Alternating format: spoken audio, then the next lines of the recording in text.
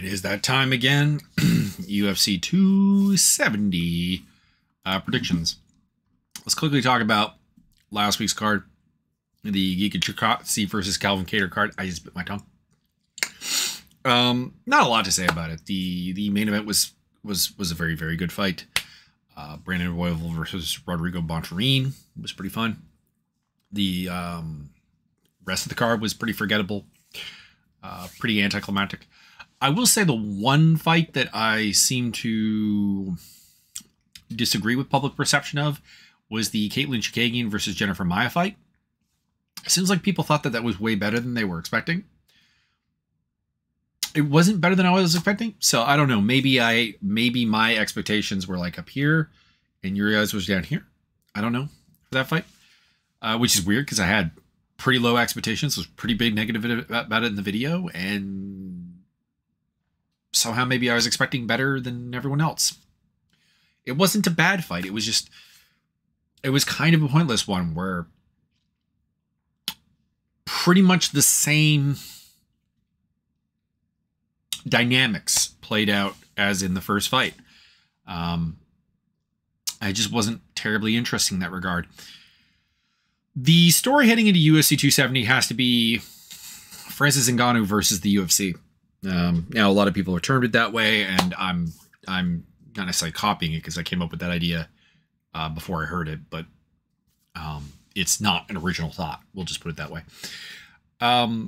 Because what we have with Ngannou is sort of a referendum, a microcosm of the exploitation of MMA fighters by the UFC.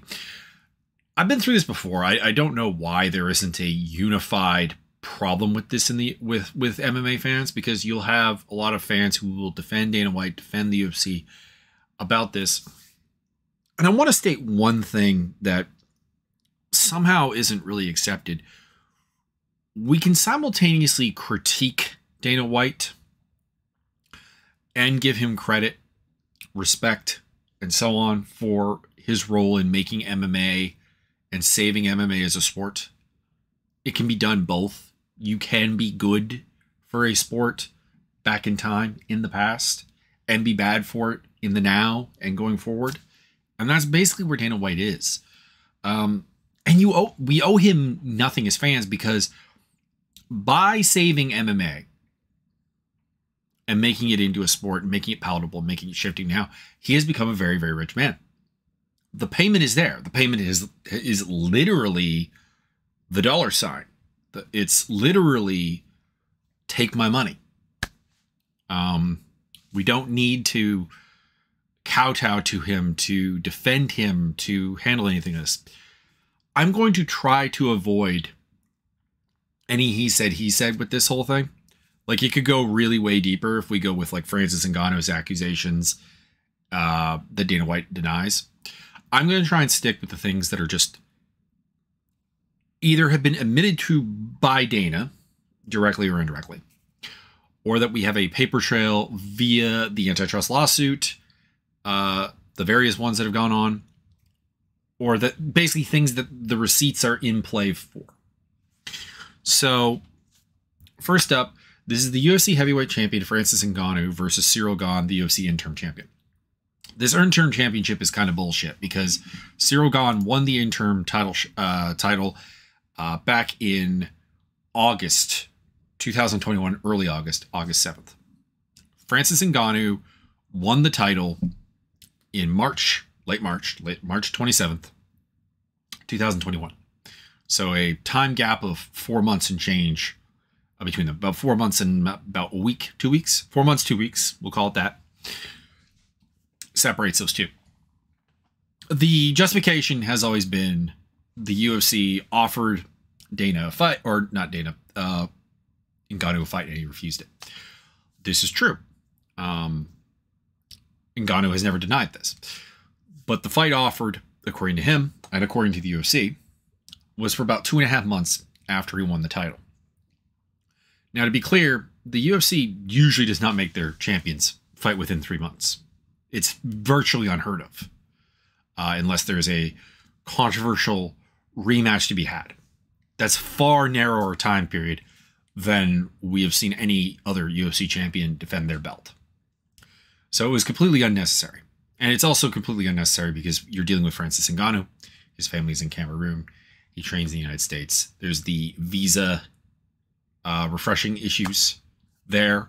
You should never book a foreign-born, non-American citizen fighter in that short of a period of time, especially if they're going to travel home. So it was a ridiculous request. And the punishment was basically to do Gane versus Lewis because they really wanted Lewis to headline a fight in Houston, Texas, which is fair enough, but you could have done it other ways. And there has, of course, been the accusation that Gane is afraid to fight Lewis, or pardon me, that Ngannou is afraid to fight Lewis or Gane, whichever suits the timetable for the UFC, which is quite ridiculous because the idea that fighters are ever afraid to fight other fighters is pretty stupid. It's something that I hope I've never made a reference to on the video. I think there may have been times where I talk about it being a bad matchup, not wanting the fight particularly, not campaigning for the fight. But when you're a champion, you're not going to be afraid to fight people. You're going to have to fight. Like there is no avoiding a showdown with Gane or Lewis because one of them is coming to the title shot at some point. That's just all there is to it. And the UFC apparently, again confirmed by Dana, offered Gane a significant amount of money. I've seen it reported at $600,000 or $500,000 to fight, and then I assume there's a winning bonus on top of that, plus pay-per-view points. But let's call it $1.5 million just to go high. For comparison purposes, John Jones apparently asked for Deontay Wilder money, which is about $30 million. And the UFC presented that as this is ridiculous. Why is it ridiculous? The GOAT, John Jones, wants comparable money to a top heavyweight boxer. The UFC always compares itself to boxing. We do better. We pay better. But your heavyweight champion's offer is about 1/30th. Let's say 1/20th. 1/20th of the comparable boxing numbers. It's kind of ridiculous. Like this whole fighter pay shouldn't even be a conversation within the fandom. The fighters are underpaid. There's no way around that. The argument I've seen presented is that, well, the UFC fighters are interchangeable. It's really just the brand we're watching. There is some truth to that, but at the same time, the reason the UFC has built that brand logic was by putting on stat cards where the undercard mattered when boxing was not doing that and still is not doing that. So the fighters helped build that brand and get it to where it is.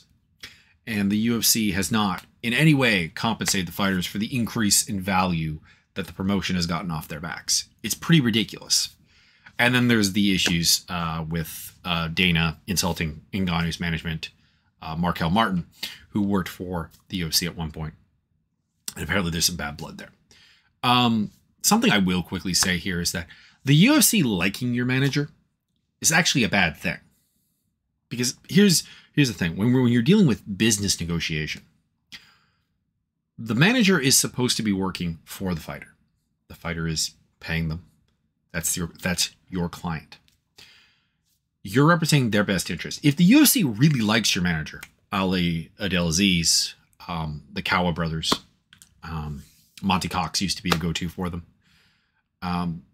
That's not necessarily a good thing. It's a good thing in the sense that you will get in the UFC, but you will get a UFC-friendly deal.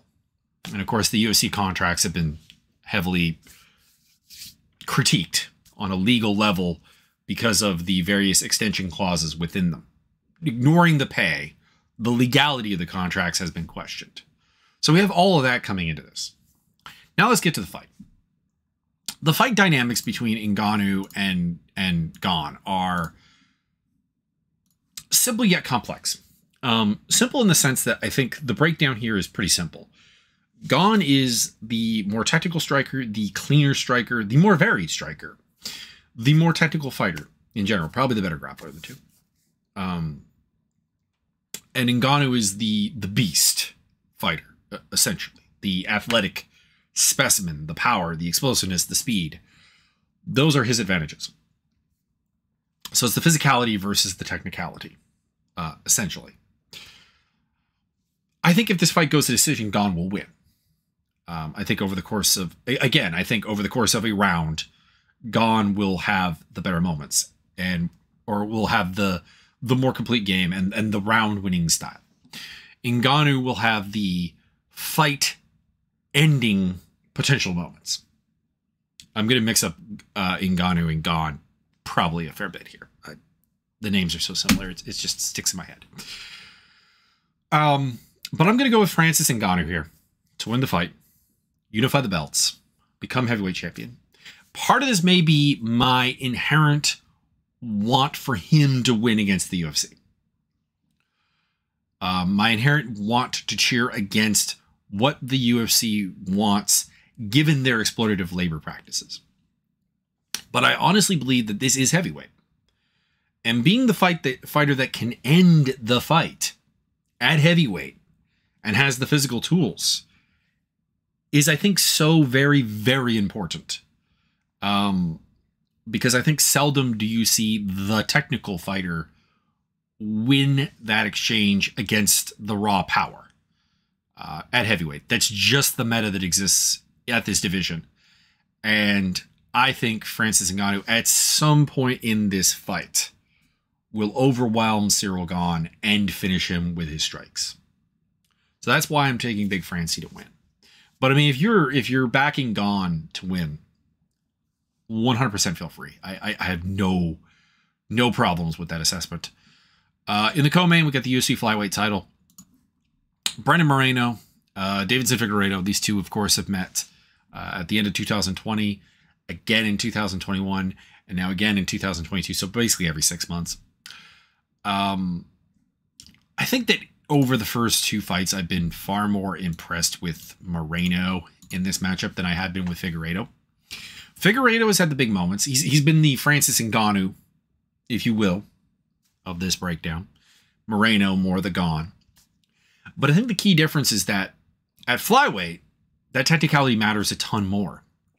That ability to keep pace and keep going. And the fact that Figueiredo has not proven an ability to finish Moreno means that I kind of have to take the assassin baby Brandon Moreno to retain his belt. As much as I think Figueiredo would be the more dominant champ, he is the guy in the division that I see very few people actually challenging, whereas there are a lot of people that I do kind of see being able to challenge Brandon Moreno. I guess a great example of this would be, I have no doubt that Davidson Figueiredo would beat Brandon Royval. But I give Brandon Royval a shot against Moreno. And the same thing with like an Alexander Pantoja as well. Just because of how those matchups play. I just think that Moreno's specific abilities, specific volume, ability to push the pace, ability to not wilt in Figueiredo's power translates to being able to beat Davidson Figueiredo. So I'm taking him to win this fight, probably via submission again. A very similar fight to that second one. I think if there was more time between the fights, like if we were talking a year and a half down the road as opposed to just 6 months down the road, I might have more faith in Figueiredo to address the issues that he has with this specific matchup. Him and the team also the fact that he trains at a Team Figueiredo, which is his own gym. Don't get me wrong, building your own gym is a big thing. Tony Ferguson did a great job with it. Team Death Clutch with Brock Lesnar, even Team Takedown with Johnny Hendricks. These are examples of that really working well. But I think that there isn't necessarily the infrastructure there to address the problems and close the gaps. So I do have to go with Brandon Moreno. And I think that's probably a weird thing to take in Ngannou and Moreno, just because I think that the parallels are Gane and Moreno and Figueiredo and Ngannou. But that is what I'm going with. Welterweight fight, Michel Pereira versus Andre Fialho or Fialho. I'm taking Michael Pereira. So here, the issue with Pereira is that on a physical level and even on a technical level, I think he can beat all but like the very top of the division. The Usmans, the Covingtons, the Burnses, the Leon Edwardses, that kind of thing. I think even Edwards he could possibly beat. But I think he can also lose to just about everyone because his style is so comically all over the place, flash as opposed to substance. I mean, the man did lose to Tristan Connolly, who is a guy I have met and watched train at one point and was just distinctly unimpressed with. It was honestly very surprising to me when Tristan Connolly ended up in the UFC. It was stunning. I think it's shown that his only win is over Pereira in like non-convincing fashion. It had everything to do with what's wrong with Michel Pereira and very little to do with Tristan Connolly.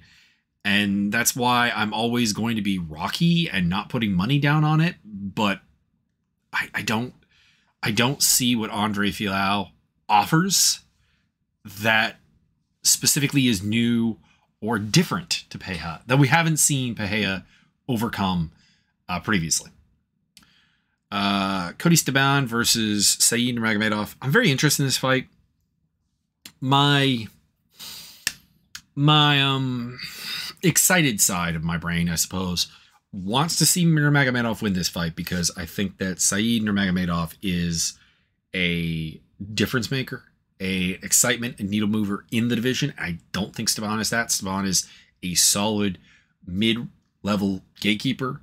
If you can beat him, you might be ready for the top 10 of the division, sort of thing. A guy who will hang around at like the number 9, number 10 rankings. And when I say rankings, I do mean like the rankings that I actually put merit in and not the UFC's rankings. The UFC's rankings have, for a very, very long time, lacked any real kind of logic to them. They are generally somewhat correct, but they struggle when it really comes down to it. So let's see here. What is Staman actually rated right now? Oh, he might be a little too low. He's 25th on the Topology ratings, which are usually pretty decent. Let's have a look at the UFC rankings. I just said the UFC rankings aren't really worth a lot, but I am intrigued to see what the difference is.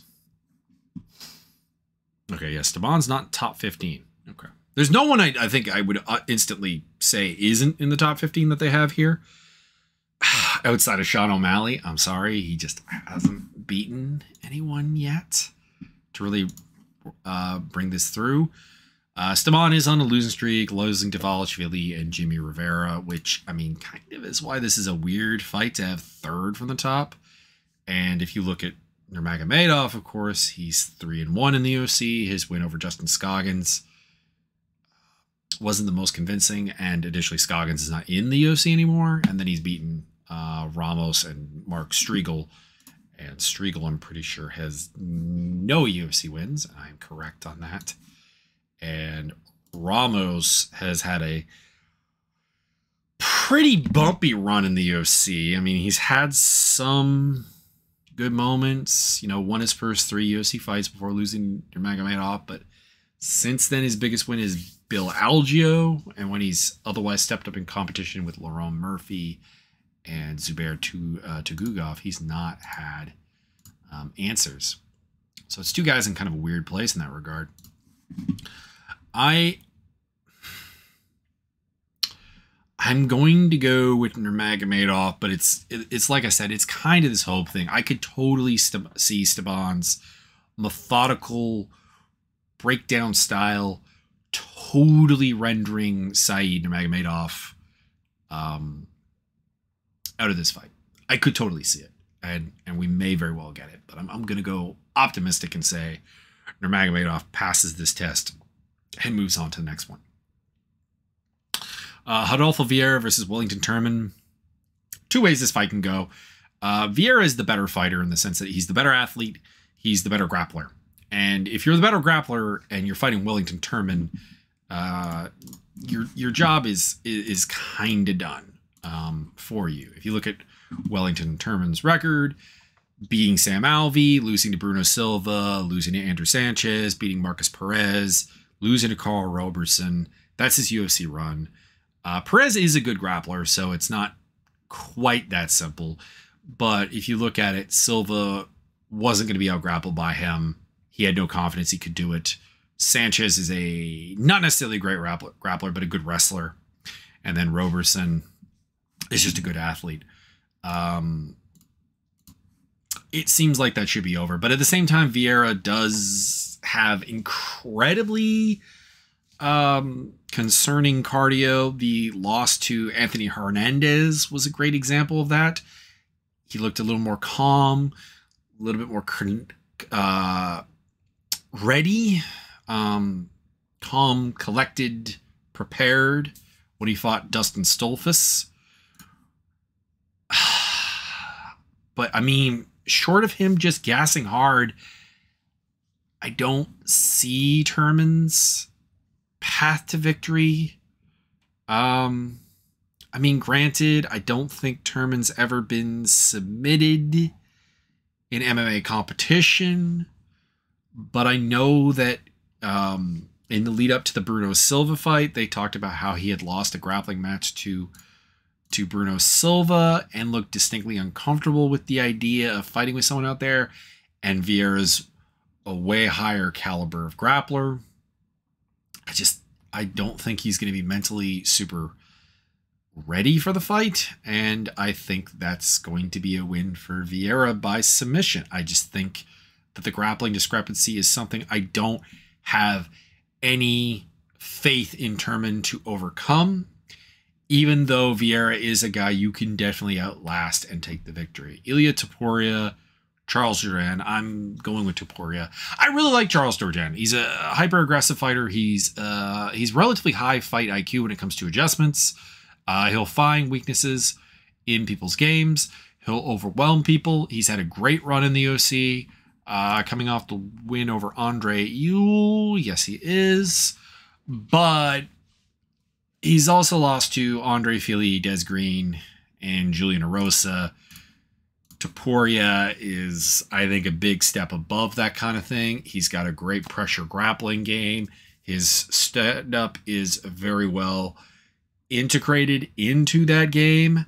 Jourdain will give up takedowns, and I think he'll end up on his back and he'll get finished either by submission or he'll get pounded out. Ronnie Barcelos versus Victor Henry. Not a fight I'm interested in really in any way. I think Barcelos will win that fight. I think that I'm happy to see Henry in the UFC. 26 fight veteran. It's good to see him get that shot, but it's not a fight that fills me with any interest. And it's disappointing because Barcelos, in my opinion, should be headed to so much more. Was this supposed to be another fight originally? I'm looking at it, and I'm not seeing it as that. Let's see if it's on Barcelos's page, maybe. It's supposed to be Trevin Jones originally, which wouldn't necessarily be much better. It'd be a little better because at least with Jones there's something there. Whereas with Henry, I don't think Henry asks any athletic questions of Barcelos. I don't think he asks wrestling questions of Barcelos. I don't think he asks grappling questions of Barcelos. I don't think he asks striking questions of Barcelos. And I think Barcelos will probably TKO him. Michael Morales, Trevin Giles. Michael Morales does not seem very good. I know he's 12-0 and everything, and a Contender Series winner. And maybe he's a lot better than I'm giving him credit for. But when you look at the records of the people he's faced, they tend not to be very good or very proven anyways. And I just think there's a ton of holes in his style. Like a ton. I mean, at the same time, I'm worried about Trevin Giles, who's had some very proven issues. The James Krause fight, a great example. The recent loss to Dricus du Plessis, another good example of that. But, and obviously guarding his neck when he lost back-to-back to Gerald Mershart and Zach Cummins. But I think that he's got the better put together game than Morales, and I think he's got the better, and he's very good athletically.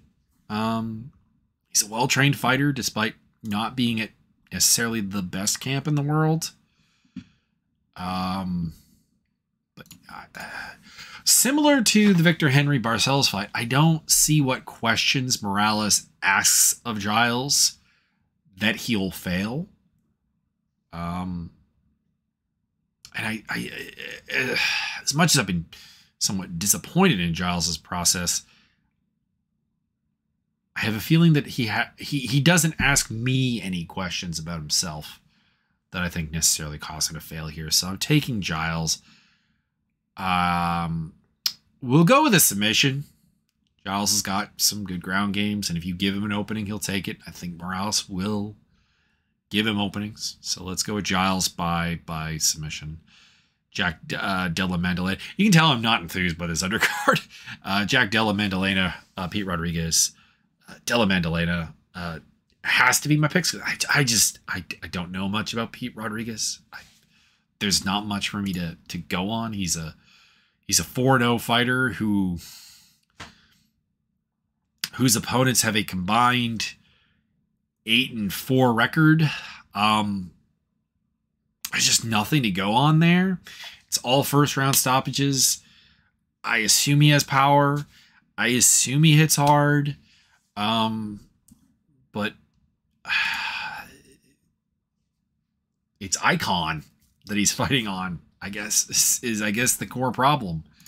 There's nothing to trust there. So Jack Della Maddalena, Tony Gravely, Shaman Oliveira, guy who won a split decision on the Contender Series against Tony Gravely. Gravely has impressed me. I mean, there is definitely an opening to him. Getting countered by Nate Maness is not a great look. Beating Anthony Burchak and Geraldo de Freitas doesn't mean that much. The guy he beat on the Contender Series, Ray Rodriguez, has kind of been a bust. Lost to Brett Johns, who is a guy who has done way better than I expected. I guess it's the easiest way to put it with Brett Johns. But yeah, I got to take him here. Oliveira doesn't offer a ton. Maybe he'll surprise me, but yeah, I'm going with Gravely by decision. Vanessa Demopoulos versus Silvia Gomez Juarez. Gomez Juarez to win, because I don't think Demopoulos has a functional game. I think she has the physicality to be something. I think someone said it pretty well when they said that she felt like what happens when a bodybuilder tries to fight. And I largely have to agree with that assessment. That kind of is what it feels like.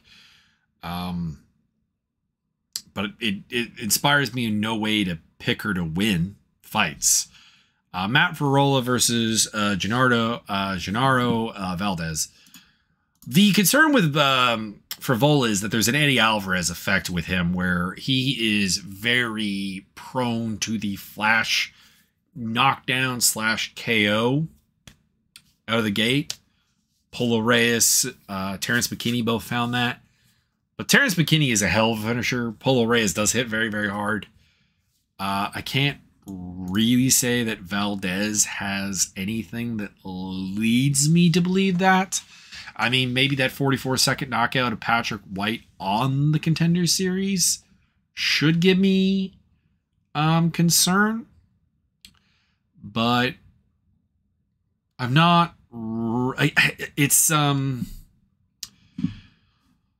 It's sort of a similar situation to what I talked about with Pete Rodriguez, but a much deeper one because he is 10-0.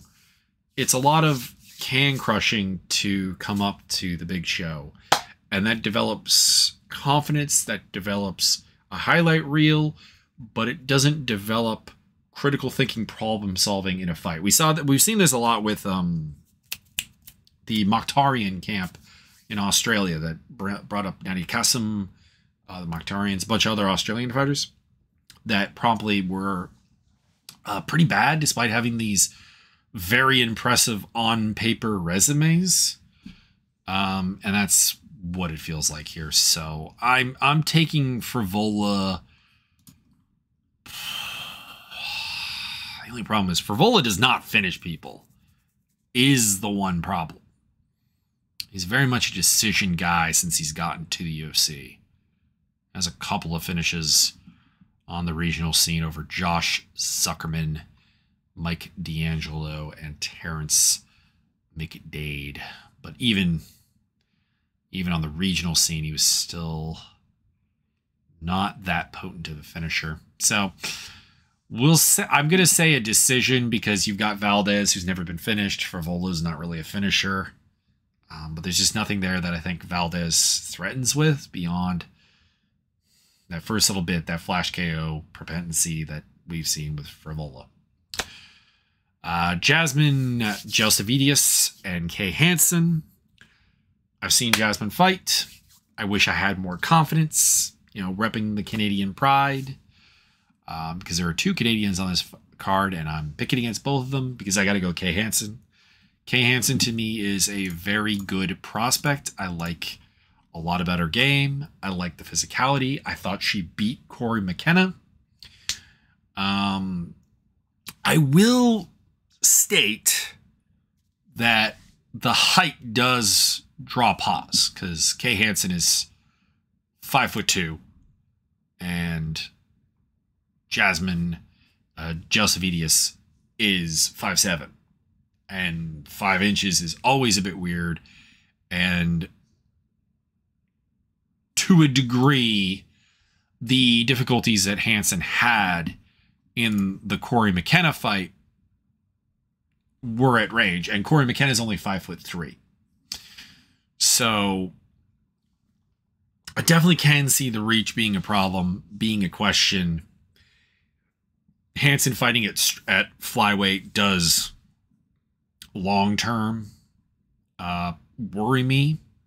I think she needs to get her weight comfortably under control and get to 115, because I think that is where she will succeed. But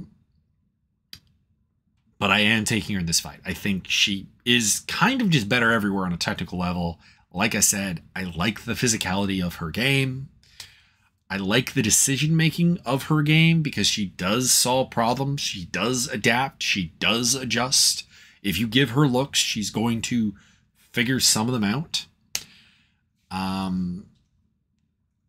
So, I mean, don't get me wrong, that 5 inches is really concerning. What is the betting odds on this one? Wondering to minus 255. Yeah, no. Not recommending any bets on that one. But I am taking Kay Hansen to win. Probably by decision because I don't see her finishing this fight. But I've really liked what Hansen brings because yes, she lost to Corey McKenna, but she had a very close fight with Erin Blanchfield. I thought she won the McKenna fight.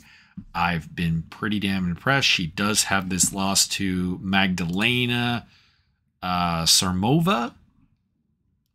I don't think I've seen that fight. Maybe that would draw me a little bit of pause. But I've been pretty impressed with everything I've seen from Kay Hansen so far. I think she takes the fight. Sorry for not the largest breakdowns here, but I didn't want the video to be super, super long. And this undercard just does not intrigue or interest me. Let's see if there's any good money to be made. Just looking at these fights that might be worth a bet, might have something to go on here. Maybe, kinda, probably not, but let's have a look. I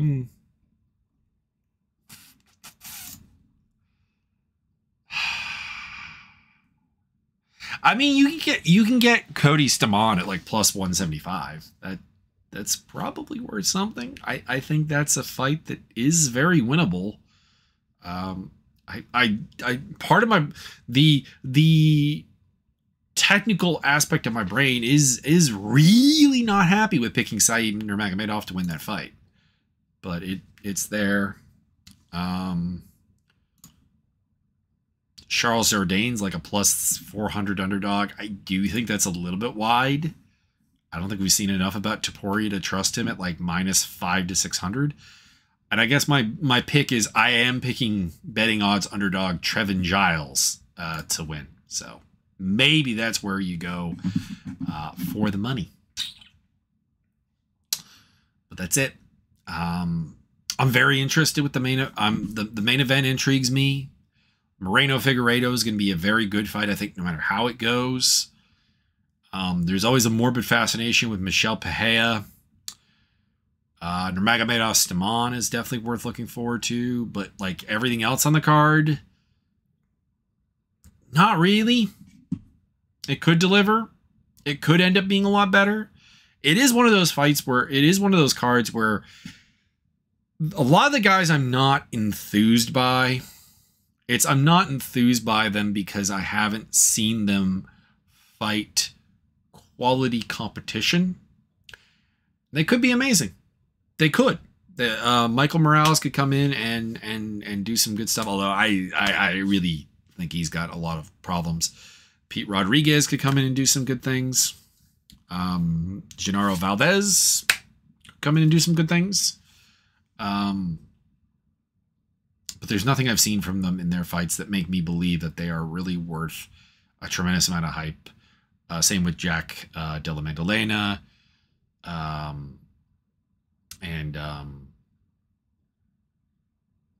guess that's about it. Should have been a better fight card because I know initially Jared Cannonier and Derek Brunson was booked for this card. That didn't happen. Viviana Rougeau versus Alexa Grasso was booked for this card. That would have been pretty good. Even Polyana Botello versus Jiyoung Kim. That could have been fun. And Ilya Topuria versus Movsar Evelev. Oh, yes, please. I would have loved that fight. But instead we are getting Topuria versus Charles Jourdain, which I do think will be fun. I just think it'll be anticlimactic in the sense that the questions I want asked of Topuria are not going to be asked by Charles Oliveira. So we'll leave it at that. Enjoy the fight card, and I'll see you next time right here